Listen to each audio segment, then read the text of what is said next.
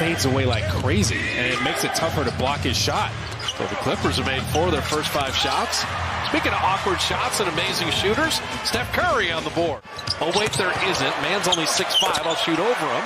And shooting over. You mentioned the floater game for Steph Curry. That's the NBA right there. And that's what he's been doing lately, though. He's been stepping up. He knows he's got to be more aggressive. Curry from deep.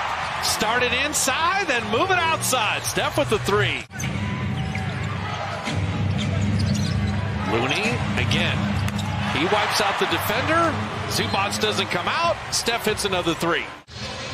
Think of Reggie Jackson in OKC and also Detroit. He's been kind of waiting to run his own team. Injuries have allowed him to do that. Steph Curry is 5 of 5. And then this Clipper floor seems to shoot well. I don't know why. It's odd. I know the lighting is different for Laker games. That's what I was they about light to it say. up like a stage. Curry again! 4 for 4 on threes. 6 for 6 in the game. Warriors have been contesting really well lately. Kuminga, good find to D lead. Ball really moving to the hottest Warrior, and Curry has another 3. What a great possession that was. Cross back over, going to his right. Little bumper car move. Keep Andrew Wiggins at bay.